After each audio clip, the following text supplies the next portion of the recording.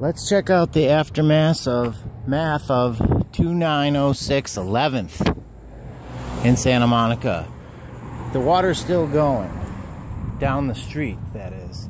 We missed it up here, but you can see they missed it too. And their grass is green anyway that they're watering. This is usually a sign of improper watering, but not always. And you can see generally the grass looks like shit, and mostly the sidewalk's wet. Seems to be a correlation that happens here in California. And they watered this. This got a lot of water at 2906 11th. Morons. And this sidewalk got a lot of water. By the time I walked all the way up the fucking hill, it had stopped, but you can see the water still running. This is the effect of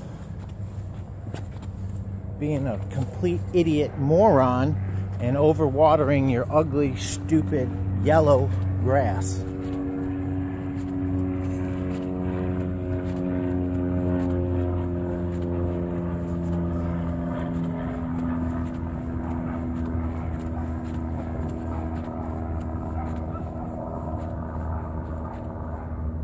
If you see a river going down the street, it's not supposed to be there. Pull over.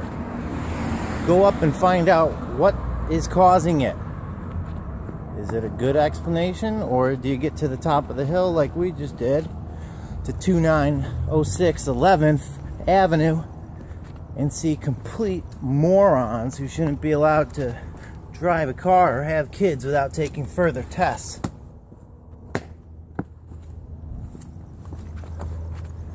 One of the ugliest lawns I've ever seen. Killing the trees and then missing the sidewalk. And it was going so fast here. Started going that way. I can't figure out why. By the time I got to the top, it was dead. Here, conversely, these people planting drought-resistant things and giving it the appropriate amount of water. 1024 Pier Avenue actually is governed by someone that shouldn't be tied down to a train and driven across the country.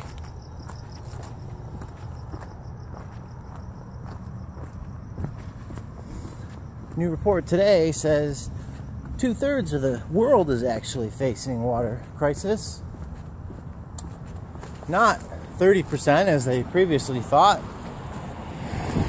And yet a fucking moron in California can do more harm to the overall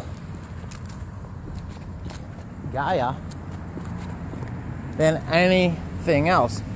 And now look at all this spread of water from that ugly lawn that we saw.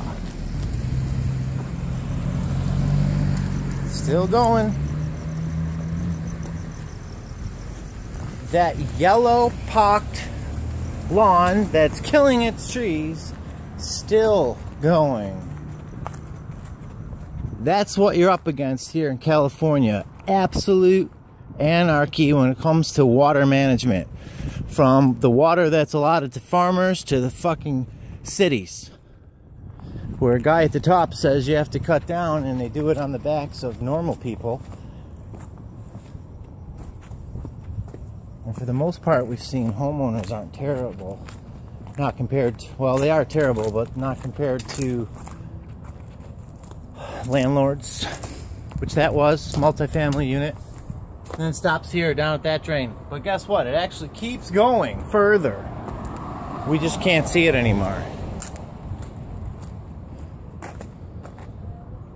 Unacceptable. This is what you're up against, America and California. But I'm the crazy one.